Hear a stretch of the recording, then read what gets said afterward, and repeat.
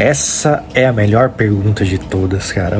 Como eu gosto de ter o barzinho montado com as bebidas ali. Cara, você tá começando agora, vai começar a montar o seu bar, então vamos começar do básico. Eu acho que não adianta você queimar a largada aí querendo comprar uma coisa muito cara, porque você vai estar desperdiçando o seu dinheiro, porque antes de mais nada, você tem que ter um pouco de paciência para você ir treinando o seu paladar e aos poucos você ir evoluindo aí na hora de sentir aromas e sabores para você comprar coisas um pouco mais caras e valer a pena. Porque senão você pode comprar de repente um belo de um whisky aí e não vai sentir o que realmente ele tem para te oferecer. Então, te diria, comece com blends de entrada. Você pode pegar aí um Ballantine Finest, pode pegar aí um Dewar's, pode depois deles você começar a fazer meio que uma escalinha, né? Você também tem o Bala 12 anos, você tem o Dewar's 12 anos, tem o Old Par 12 anos, o Buchanas 12 anos, Chivas 12 anos, aí você já vai ter ali alguns whiskies. Você não precisa comprar todos, mas assim, pelo menos dois de entrada, dois ali de 12 anos, para você ir entendendo a diferença entre eles. Aí depois você pode pegar de repente um Dewar's 15 anos ou um Chivas 15 anos. O Dewar's é como se você tivesse uma evolução do 12 para o 15. O Chivas, ele já tem ali um acabamento de barris de conhaque, então ele é um pouco diferente do Chivas 12. E aí, ok, você já tem aí um belo repertório aí em blended whisky para você poder partir para outros tipos. Aí você também precisa ter aí single malts. Single malts, eu diria que você pode ter ali um Glencairn 12 anos. Você pode ter um Singleton 12 anos, que inclusive está na promoção hoje de R$135, cara, tá valendo muito a pena.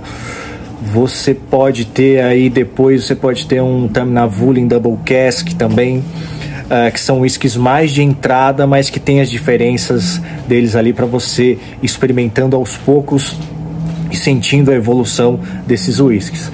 Você também seria interessante você ter o Bourbon, cara. O Bourbon, que é o whisky americano, né? Você poderia ter aí de entrada, você poderia ter um Buffalo Trace, que é ótimo. Tem Wild Turkey, que também é muito bom. Que mais que a gente poderia colocar aí nessa sua listinha, cara? Eu acho que Maker's Mark. Se você tiver esses três aí, você já vai estar com um belo repertório, cara. Porque eles são whiskies, bourbons, whiskies de qualidade. E que apesar do preço ser mais acessível, eles têm uma qualidade realmente muito boa, tanto para você tomar puro quanto para você tomar com drinks. Inclusive os outros que você comprou também, você também tem essa opção de tomar puro ou com drinks. E se você estiver iniciando, você tem que fazer o teste. Tomei puro, achei muito forte, então vou colocar um pouquinho d'água. Não, preferi colocar pedra de gelo. Pedra de gelo reduz a temperatura. Se você reduz a temperatura, você esconde um pouco dos defeitos do seu whisky, mas ao mesmo tempo você também esconde e mascara um pouco dos aromas e sabores. Mas para quem está começando, isso não é muito problema não, porque é para você realmente ir se acostumando com a ABV mais alto e com o tempo você ir evoluindo para depois partir para outros tipos de whiskies aí. Também tem outros whiskies aí que você pode comprar, por exemplo, whiskies brasileiros, como por exemplo da Lamas ou da Union, que eles têm alguns que tem um preço mais em conta, que você pode dar uma incrementada aí de single malts e também de blended whiskies. Então dá uma olhadinha nesses daí que você vai ter um bar top demais para você começar, cara. E assim, dentro do seu orçamento, dá para comprar um de cada? Compra um de cada. Dá para comprar dois? Compra dois. Compra três. Se você tem 3 whiskies da mesma categoria, aí você pode todos os dias pegar ali 3 tacinhas, provar os 3 um do lado do outro, sentindo a diferença de aromas, sabores. Isso daí é uma puta escola, ok? Quebre suas garrafas e Slant Evar.